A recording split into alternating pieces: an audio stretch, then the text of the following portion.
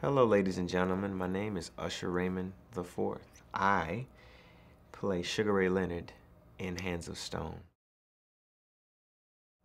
I mean, he was an American icon and someone who represented so much hope for African American people. When you saw Sugar Ray Leonard, you know that you could do it all. You could be a major athlete and have endorsements. You could be recognized, celebrated, and still be tough at the same time with class.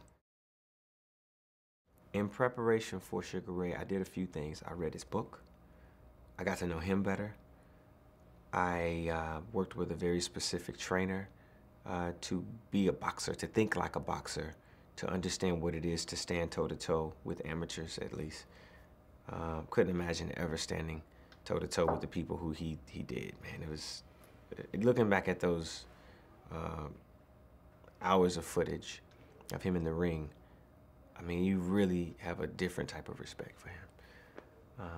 But all of the conversation that happened between he and I is when I really locked the role, because I began to understand the nuances and the subtle details that it made the difference in who he was in perception and who he really is. The way you move,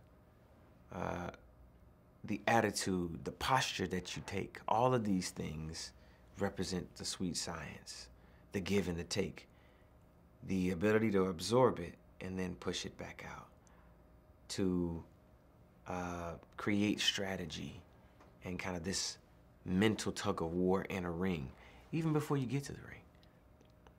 All of that is what I think Ray Arcel meant when he spoke of the sweet science.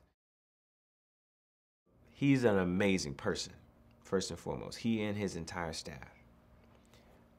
Jonathan, from the moment I recognized that this was a labor of passion for him, and that as an independent director, this was a pivotal moment in his career, but also too a pivotal moment in who we are and what we need right now. And this film, in so many ways, offered it. It's a story about relationship. It's a story about the most important part of who we are as people, family, and how even in all of our differences, we're so alike. That we all feel, that we all hurt, that pain makes us greater, and success in some way can damage us. I don't think I'd be the first person to tell you that this is more than just a boxing film. This is a story about life.